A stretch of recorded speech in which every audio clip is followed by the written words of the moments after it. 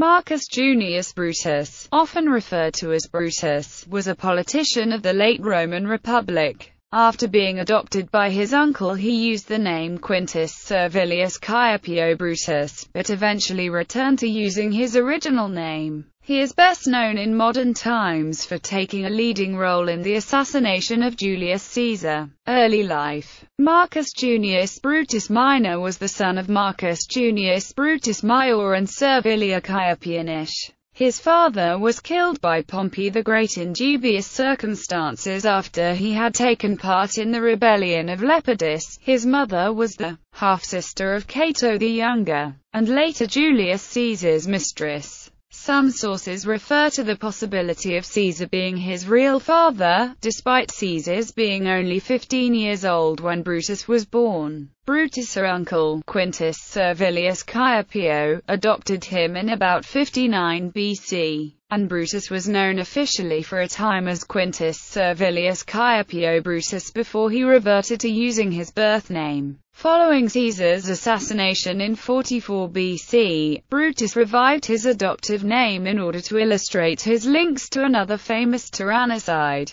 Gaius Servilius Ahala, from whom he was descended. Brutus held his uncle in high regard, and his political career started when he became an assistant to Cato, during his governorship of Cyprus. During this time, he enriched himself by lending money at high rates of interest. Brutus was also active in the province of Cilicia. In the year before Cicero was proconsul there, Cicero documents how Brutus profited from money lending to the provincials in his letters. He returned to Rome a rich man, where he married Claudia Pulchra. From his first appearance in the Senate, Brutus aligned with the Optimates against the first triumvirate of Marcus Licinius Crassus, Gnaeus Pompeius Magnus, and Gaius Julius Caesar. Senate career. When civil war broke out in 49 BC between Pompey and Caesar, Brutus followed his old enemy and present leader of the Optimates, Pompey. When the Battle of Pharsalus began, Caesar ordered his officers to take Brutus prisoner if he gave himself up voluntarily, but to leave him alone and do him no harm if he persisted in fighting against capture. After the disaster of the Battle of Pharsalus, Brutus wrote to Caesar with apologies, and Caesar immediately forgave him. Caesar then accepted him into his inner circle and made him governor of Gaul when he left for Africa in pursuit of Cato and Metellus Scipio.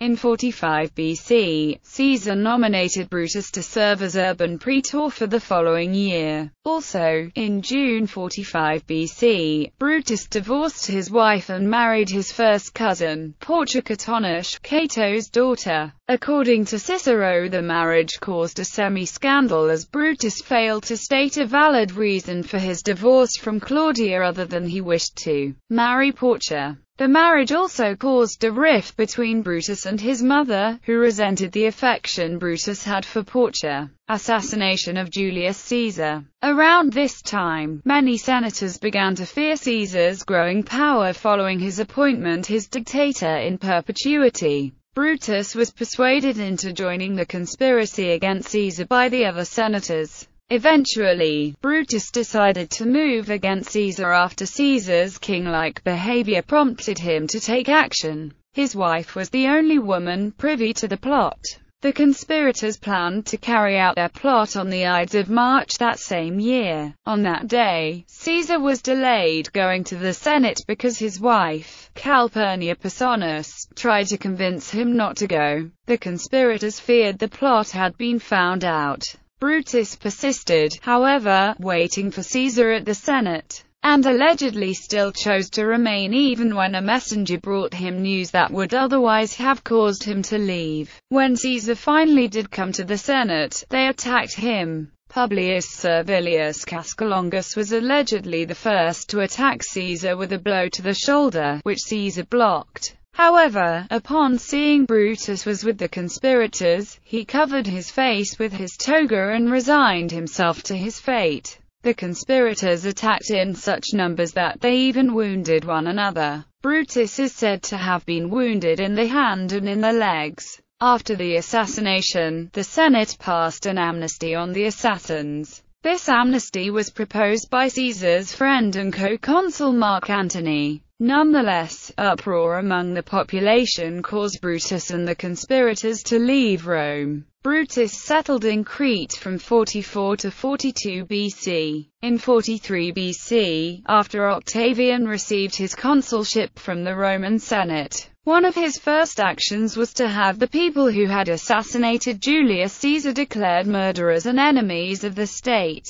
Marcus Tullius Cicero, angry at Octavian, wrote a letter to Brutus explaining that the forces of Octavian and Mark Antony were divided. Antony had laid siege to the province of Gaul, where he wanted a governorship. In response to this siege, Octavian rallied his troops and fought a series of battles in which Antony was defeated. Battle of Philippi. When Octavian heard that Brutus was on his way to Rome, he made peace with Antony. Their armies, which together totaled about 19 legions, marched to meet Brutus and Gaius Cassius Longinus. The two sides met in two engagements known as the Battle of Philippi. The first was fought on October 3, 42 BC, in which Brutus defeated Octavian's forces, although Cassius was defeated by Antony's forces. The second engagement was fought on October 23, 42 BC and ended in Brutus' defeat. After the defeat, he fled into the nearby hills with only about 4 legions. Knowing his army had been defeated and that he would be captured, Brutus committed suicide by running into his own sword being held by 2 of his own men. Among his last words were, according to Plutarch, "By all means must we fly, not with our feet, however, but with our hands." Brutus also uttered the well-known verse calling down a curse upon Antony. "Forget not, Zeus, the author of these crimes." Plutarch wrote that, according to Volumnius, Brutus repeated 2 verses, but Volumnius was only able to recall the one quoted. Mark Antony, as a show of great respect, ordered Brutus a body to be wrapped in Antony's most expensive purple mantle. Brutus was cremated, and his ashes were sent to his mother, Servilia Caeponish. His wife Portia was reported to have committed suicide upon hearing of her husband's death, although, according to Plutarch, there is some dispute as to whether this is the case. Plutarch states that there is a letter in existence that was allegedly written by Brutus mourning the manner of her death. Chronology. 85 BC. Brutus was born in Rome to Marcus Junius Brutus the Elder and Servilia Caeponish. 58 BC. He was made assistant to Cato, governor of Cyprus, which helped him start his political career. 53 BC. He was given the quaestorship in Cilicia. 49 BC. Brutus followed Pompey to Greece during the civil war against Caesar. 48 BC. Brutus was pardoned by Caesar. 46 BC. He was made governor of Gaul. 45 BC. He was made praetor. 44 BC. Murdered Caesar with other liberators, went to Athens and then to Crete. 42 BC. Battle with Mark Antony's forces.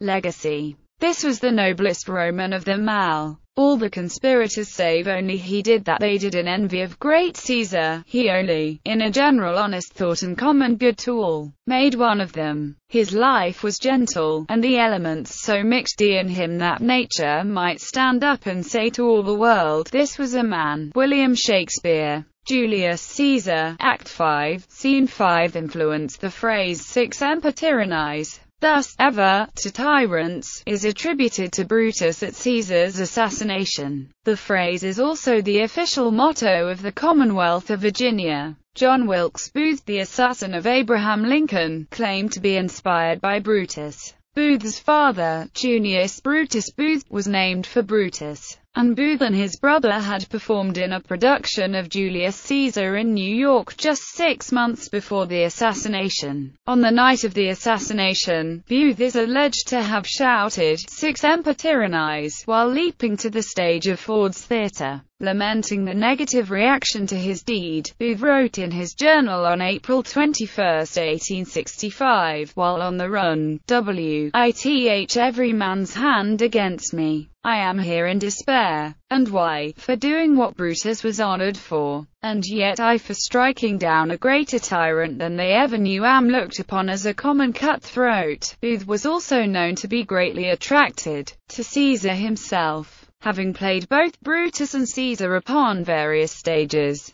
The well-known phrase, "A to Brute," is famous as Caesar's utterance in the play Julius Caesar, although they are not his last words, and the sources describing Caesar's death disagree about what his last words were. Fiction. In Dante's Inferno, Brutus is one of three people deemed sinful enough to be chewed in one of the three mouths of Satan, in the very center of hell, for all eternity. The other two are Cassius, who was Brutus's fellow conspirator, and Judas Iscariot. Dante condemned these three in the afterlife for being treacherous against their masters and enemies of the king, emperor. Shakespeare's play Julius Caesar depicts Caesar's assassination by Brutus and his accomplices, and the murderer's subsequent downfall. In the Masters of Rome novels of Colleen McCulloch, Brutus is portrayed as a timid intellectual whose relationship with Caesar is deeply complex. He resents Caesar for breaking his marriage arrangement with Caesar's daughter, Julia, whom Brutus deeply loved,